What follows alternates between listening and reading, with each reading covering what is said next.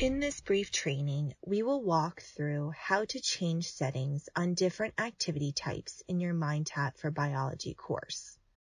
We want instructors to have full control over their course, so MindTap allows instructors to edit global activity settings for maximum efficiency. The Global Settings editing feature allows you to change the number of attempts allowed, scoring options, and more. To change course settings, navigate to your profile name in the upper right-hand corner of your screen and select Course Settings. Next, select Activity Settings. And once the Activity Settings box appears, you will see all the different activity types or categories listed. Activity types are broken out into the folder level they belong to in the learning path, like the Learn It Activities folder, as well as the activities that live independently of a folder, like the Why Does This Matter to Me activities. From here, you can select the activity type you would like to change. For example, let's select the Learn It activity type. In the Learn It Activity Settings window, you will see the default settings that are set for these types of activities.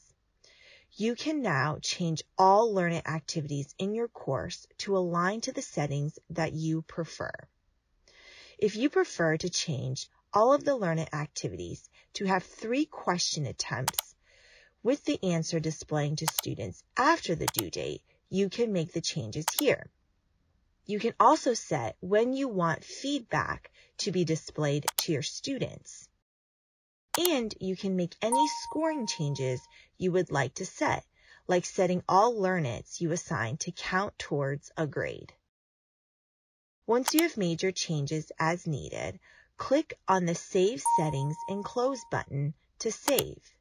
Now you have made global changes to all the Learn It activities. Please note, if you have made global changes to an activity type, these will become the new default for all activities in that category. However, if you need to change an individual activity in that category to reflect different settings than the default, you can edit that individual activity settings in the learning path and it will override the global setting. Thank you for joining our training on making course setting changes. Happy teaching!